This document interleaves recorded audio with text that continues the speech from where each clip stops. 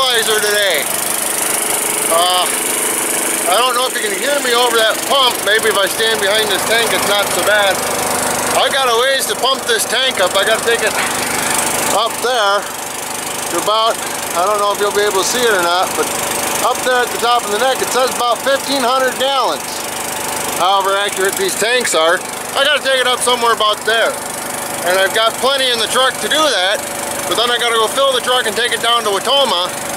Well, I don't have to fill the truck. I need about 2,000 gallons to run down to Watoma, fill a tank down there, then bring it back here, put a bunch more in the truck, and then take it back to where I got it from and fill Mark's tractor with the tanks on it so you can go back to cultivating beans when it dries out.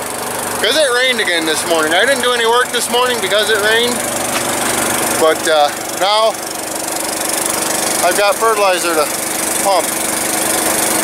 So I'm going to be driving that for a couple hours here this afternoon. But yeah, this video is going to be a bunch of short clips because I don't have a lot of battery left on the camera. So I'm just going to film until it dies, and whatever you get is what you get.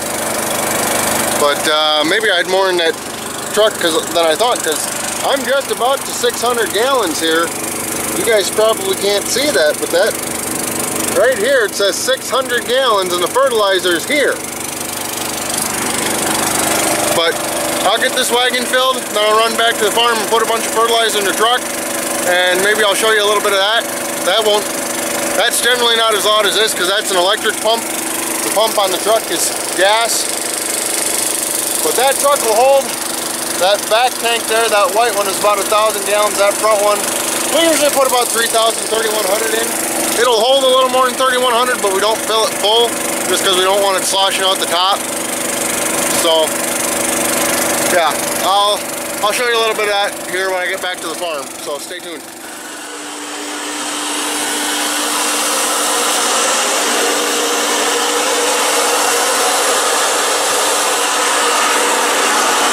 Well, this is our setup at the farm for storing and pumping liquid fertilizer. We've got a dozen of those white poly tanks over there,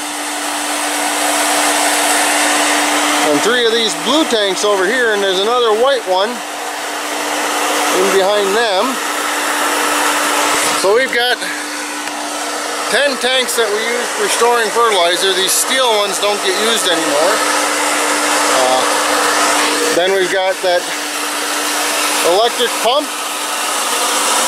with an air hose running back to an air compressor to blow out our lines so we don't get our hands covered in fertilizer when we unhook stuff.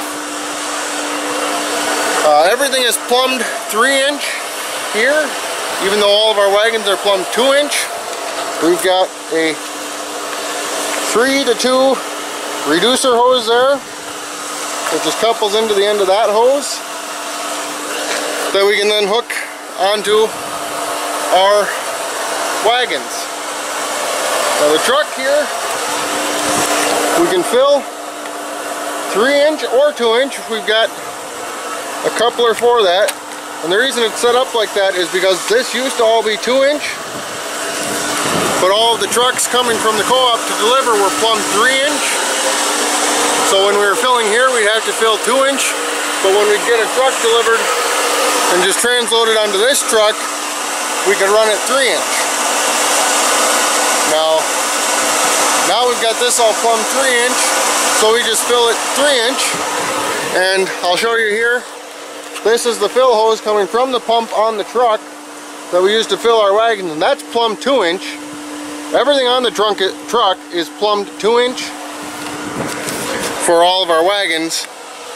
But I'm going to load this up with about 2,000 gallons, and I'm going to head to Watoma with it. Probably going to throw a splash of diesel in the truck just so I've got plenty to make it down there and back. And then I'll keep you guys posted. So this is our setup at the farm, if I can hang on to you. So thanks for watching, and stay tuned for a little bit more. I'm not quite done yet.